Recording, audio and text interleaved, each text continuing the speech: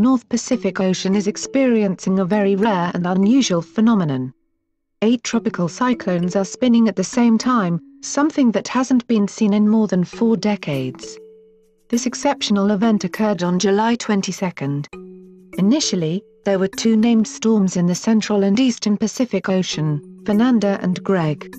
They're later joined by Tropical Depression 9E and Tropical Depression 10E.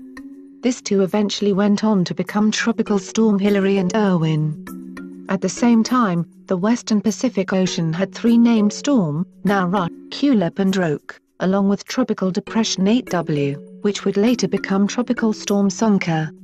It's not rare that multiple tropical cyclones are forming at the same time. But 8 tropical storms at the same time is quite exceptional.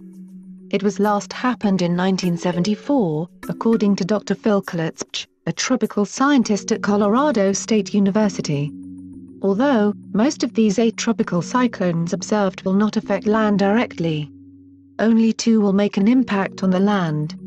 One is Roke, which brought heavy rain in parts of China, and Sonca, which will drench China's Hainan Island. What's happening there? Eastern North Pacific Ocean has been active throughout July. But Western Pacific typhoon season made a delayed start. It finally saw a boost in activity during recent days. It's one of the main factors that helped play a key role in this rare tropical cyclone activity. Weather Channel explained, areas near the equator don't get cold fronts. The only changeable weather over a relatively short period of time is a roughly 30 to 60 day wet-dry cycle triggered known as the Madden-Julian Oscillation. The MJO is essentially a wave of energy in the atmosphere that propagates eastward around the Earth near the equator once every 30 to 60 days. By wave, it means the MJO has a stage where upward motion in the atmosphere is strong, which is helping to boost the formation of cloud and thunder showers.